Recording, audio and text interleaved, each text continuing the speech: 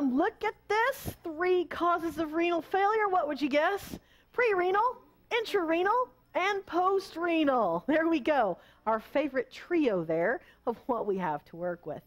So pre-renal is obviously going to be before the kidney, intrarenal right in the meat of the kidney, and post-renal will be after the kidney.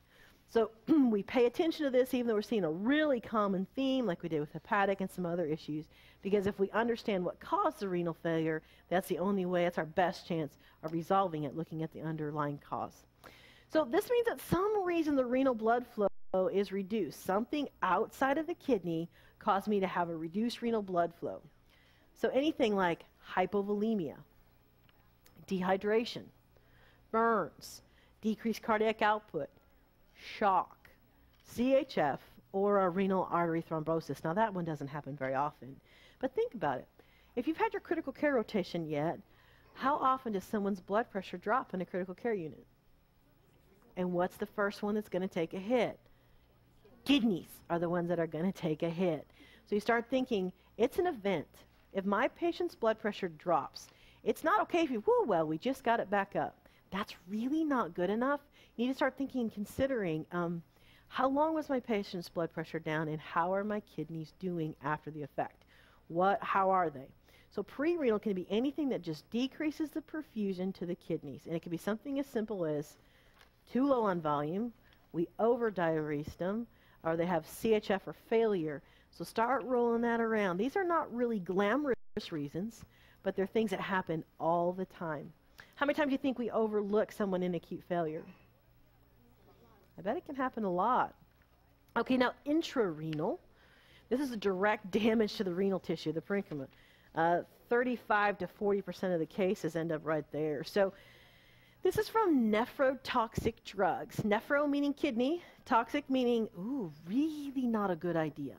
So either nephrotoxic drugs, malignant hypertension. Do you know if hypertension is left untreated, your kidneys really do take the hit. Another sign of that is when you see protein dumping into your urine, letting you know the kidneys are having a hard time with that. Now, like anything else, autoimmune disease, if you happen to have a disease that chooses to eat these organs, really pick up on them, then they have some real intrarenal damage. Or a hemolytic blood transfusion reaction. Now, why would that be? They get all clogged up. Because we have a hemolytic reaction, remember, we got all those red cells? So, wow, you can see how a blood transfusion reaction, it makes more sense why 2 of us have to go in the lab and have to sign, and we're so ultra careful with that, and still, we can still have some issues. Because those red blood cells, when they're destroyed, they take out your liver, your spleen, your kidneys. They go everywhere. So intrarenal, I can either take a drug, and I'd really recommend you kind of look back and see, there's some antibiotics that are nephrotoxic, aren't they? Nephrotoxic and ototoxic. That'd be worth your while to review those when we're preparing for a big exam.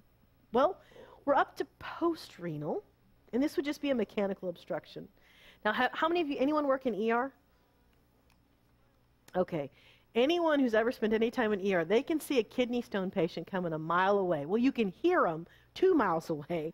By the time they get to ER, usually ER nurses are not necessarily so compassionate with people with kidney stones because they know what it is and it's probably not going to kill them, but it is excruciatingly painful. Because I have met women who have had both a childbirth experience and a kidney stone experience, and they would take the child for $200 again versus a kidney stone again. So it's really a huge issue. So it's a mechanical obstruction. Either it can be, for anyone, it can be a kidney stone. For men, it can be BPH, right? It can be a tumor or trauma. So pre-renal, tell your neighbor.